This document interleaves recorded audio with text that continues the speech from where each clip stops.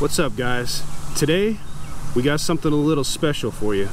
We traveled about an hour north of Austin to show you this little gem that's kind of hiding off IH-35. You could literally drive right through this town and not even realize that you just passed through it. Today we're in Salado, Texas, and we're going to show you why you might want to consider living in Salado if you're maybe working in Round Rock, or you're maybe working in Temple, or maybe Waco even. Georgetown. It's all within an hour drive, and each city of course is going to have its different drive times. But if you want to know more about Salado, Texas and why we think it's a hidden gem, stay tuned.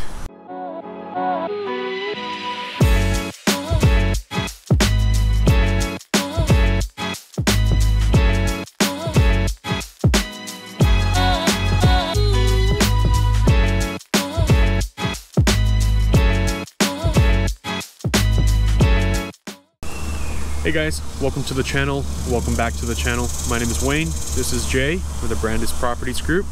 We're both licensed agents here in the state of Texas, and we love making these videos for you guys. But what we love more is for you to reach out with any of your real estate needs, any questions, comments. We're here for you days, nights, weekends, call, text, email, whatever the case is. Numbers right there. And if you guys please subscribe, hit the like button, hit that little notification bell so you'll be notified when we release new content.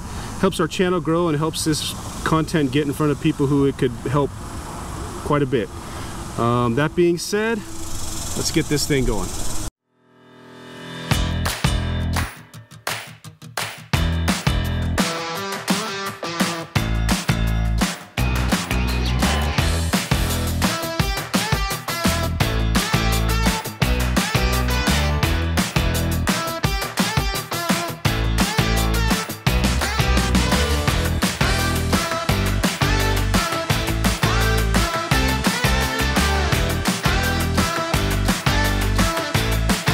Alright guys, Salado, Texas. Literally two to three exits when you're driving up IH-35 heading north from Austin. Salado's going to be about 50 miles north of Austin, which if you're working in Austin may not be the ideal drive. This would have to be something that you were looking for specifically to move here. However, if you're working in Round Rock or Georgetown, or even north of Salado in like say Belton or Temple or even Waco, this is a great place to be. Very, very, very small town. You're talking only a couple thousand people for the population. And in fact, Salado is not even a city or town, but it's a village. Yes, Salado is a village, the village of Salado. One high school, only a couple of schools that feed into it. Very, very, very small for now. I say for now because who knows what the future looks like. But what do you... I mean, it's been a really cool town that we've driven through. There's a bunch of cool boutique shops, a few breweries out here. We're actually right by the Barrel Brewery. There's a Chupacabra Brewery. They've got some nice, huge, you know, not huge, but ranch properties out here. Some of them are pretty huge. Yeah, some of them are 50, 60 acres. Some of them are good size, but the ones we're looking at probably, they have a nice yard, like a good sized yard. There's a golf course, Mill Creek golf course out here that we drove by as well. Very close to the Stillhouse Dam. You can go down there in the lake, or Stillhouse Lake I should say, and dam. There's a dam there too. But you can go down there fishing, boating. You'll see people cruising around. There's a couple restaurants that have a view of the lake. You can go out to eat, enjoy it with your family. Salado's definitely got a very, very, very big family atmosphere to it. Family atmosphere vibe. Like Wayne was saying, boutique shops, places to go hang out with your family and eat. To be able to walk around the town and... Yeah, you can come out if the weather's not too hot, or if you don't mind the hot weather. Lots of places to stroll, and you can kind of walk the whole thing, and it gives you a good day outdoors. We're out at next to Barrow right now, like Wayne said, and there's access to Salado Creek behind us. And even right now, there's families down there swimming in the creek. They got a little tiny waterfall. There's an area to swim, kind of an area to hike, and we'll show some of that to you here in a minute. But the I think I even saw a guy fishing a little ways up the road. Yeah, so definitely one of those spots that all the locals hang out, especially when the weather gets really hot. You can come down here on the weekends and this place gets pretty packed.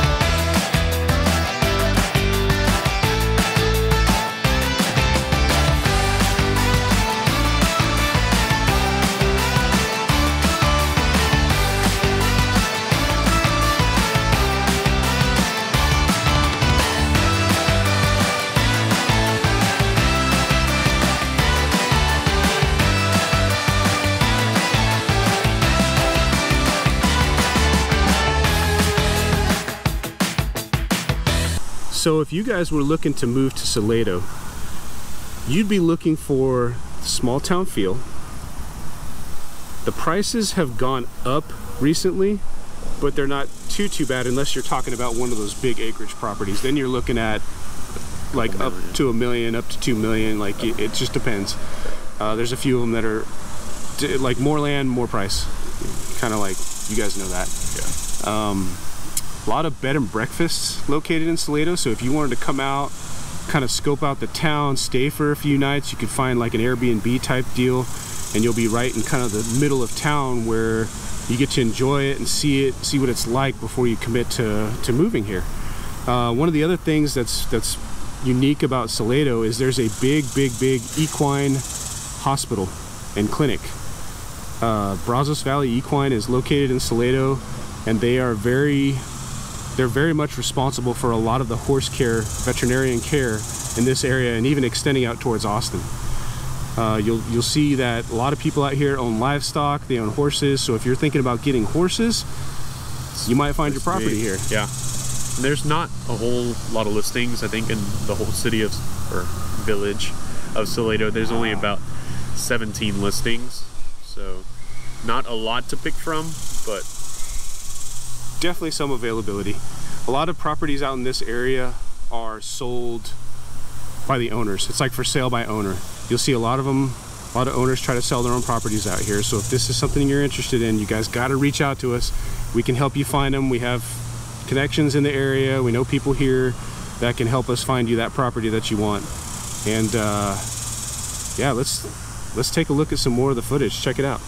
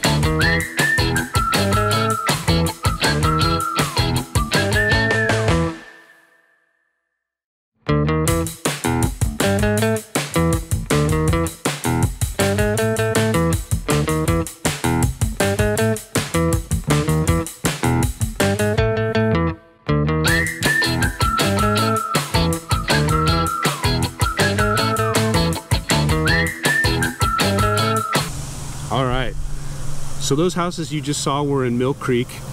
That area has been pretty well established. As you notice, the golf course is there, a lot of big trees.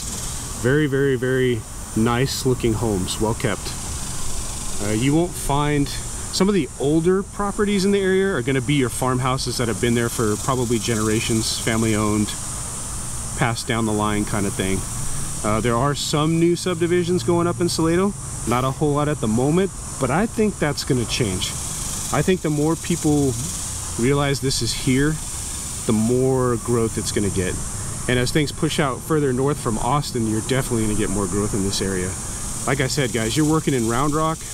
I know several people that live in Salado, work in Round Rock, and at the moment, the drive in, yes, it may be a 40-minute drive, but it's an easy drive. Unless there's a collision or something like that blocking the highway and backing it up, you're pretty much not going to hit heavy traffic until you get to Round Rock. So if you're working Round Rock, great place to be if you want to get away from the hustle and bustle during your downtime. A lot of people enjoy walking outside and it's quiet. It's quiet, it's relaxing. One of the other perks to Salado is it's located in Bell County, and Bell County overall as a whole, extremely low property taxes. A lot lower than your Travis County, Williamson County, and Hayes. A lot lower, guys, a lot lower. In fact, some people who don't mind that extra 10, 15, 20-minute drive will move to an area like this just to save the money in taxes, because it's significantly lower. Yeah, and the vibe that I kind of got driving through Salado is real quiet. There's not much going on in some parts of the town. Yeah, for a while it seemed like Salado was kind of your family's either lived here for a long time, so you live here, or it was kind of a retirement spot for folks, just because it's a slower pace. You got everything you need. There's a grocery store in town. There's a Salado winery.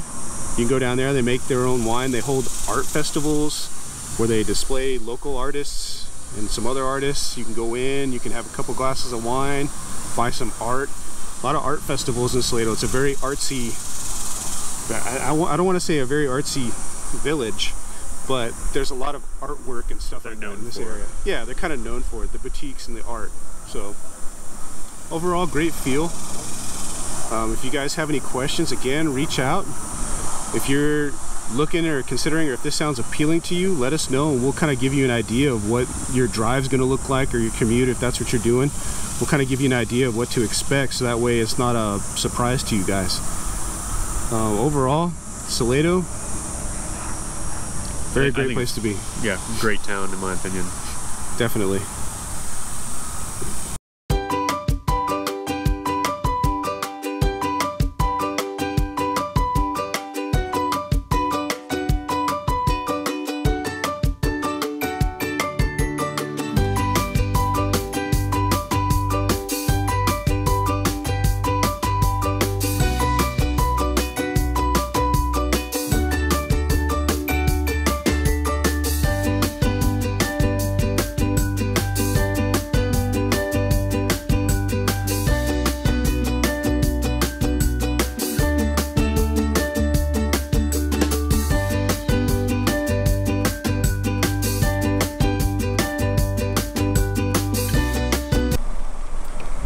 So what we're showing you now is some of the areas you can hang out and eat, come out and hang out. You got Chupacabra here. Take a look at Chupacabra. Beer, tons of beers inside. 60 beers on tap. Not only are they 60 beers on tap, but it's 60 Texas beers on tap. Outstanding. There's Barrow over there. I'll show you Barrow now.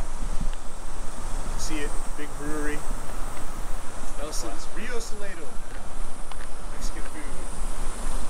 Big glass place. Alright guys, again, Salado, it's one of those towns that a lot of people aren't really aware of, and it's not that they've never heard of it, it's just been here, and it's been kind of quiet little town, and it's like people just pass right through it without even realizing it. We just wanted to make sure you guys were aware of it, because this would be a great place to live, and we thought this might be beneficial to some of you out there.